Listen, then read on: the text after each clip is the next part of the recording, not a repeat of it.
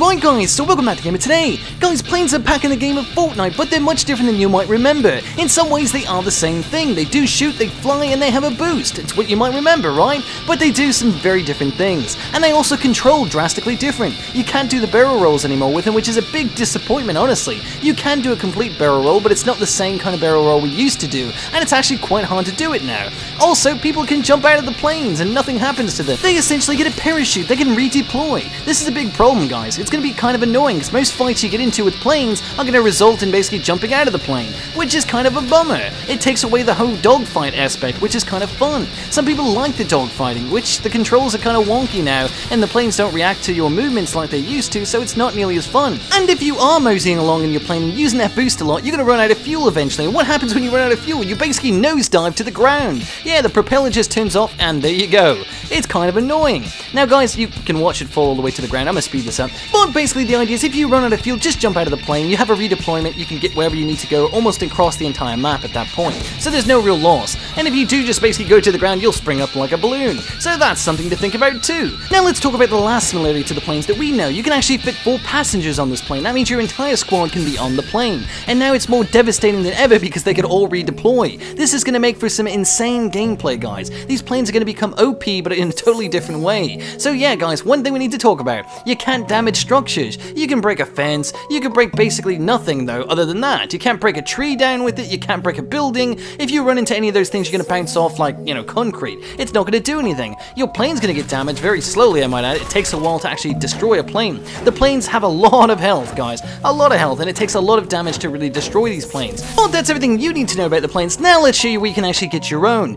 The first one on the map is right here, guys. It's next to Slurpy Swamp. You're going to find it right next to Weeping Woods and Slurpy Swamp. It's kind of hard to find, and we'll talk about that in a moment. That's the first one, nice and slow on the map for you. Anyways, guys, so these outpost locations look like this, but each outpost location looks a little bit different. However, each outpost is going to have a little Christmas tree as well as this red camo thing going on, and then you'll see 3 planes. Next location, this is the absolute best outpost to go to. I'm going to show you why, you'll understand, but right here, it's kind of on the mountain. It's next to where basically Snowmando used to be. Yeah, you heard me, he moved. We're going to show you that at the end of this video as well. But let's go over here real quick. This place is the biggest outpost by far, and maybe the hardest to see because it's so big, but the red and like camo thing is not very easy to see. Now guys, there's something cool here. Do you see that snowman over there? We're going to show you that in a minute. Guys, there's a snowman out front, and that's why it's the best location. It's a little hard to find, so I'm just going to mark it right there one more time for you guys. You can jump in the snowman, you can actually hide with him, you can actually use him as a shield and run away from people. Plus the snowman makes me happy. Anyways guys, the next location's at Pleasant Park right here. This is the easiest one by far to find. This one's pretty obvious, and you guys might have come across this already. It's right there on the map, nice and easy.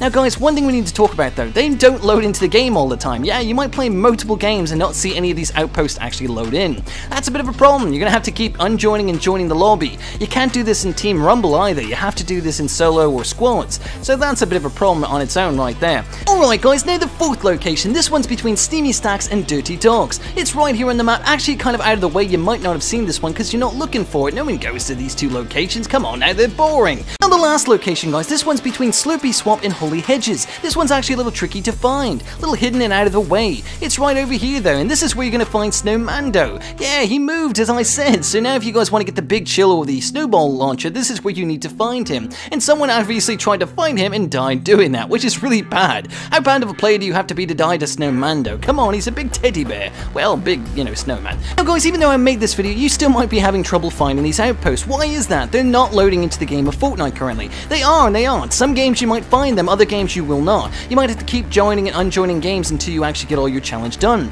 Unfortunately, that's the only way to fix it. Fortnite will obviously patch this eventually. It probably will take a day or 2. They'll probably fix this issue. Or you might see something on Twitter about it like today from Fortnite. They're saying, oh, we know of the issue. Okay, this video, we're going to get this video out there to everyone so that way it gets fixed faster. So make sure to like the video, guys, because that'll really help us. Anyways, guys, hopefully you did enjoy the video, and if you did, make sure to like, comment, and subscribe. Let me know in the comment section down below, did this video help you? And if it did, let me know. I'm curious. Anyways, guys, until next time, it's been Gamer Today.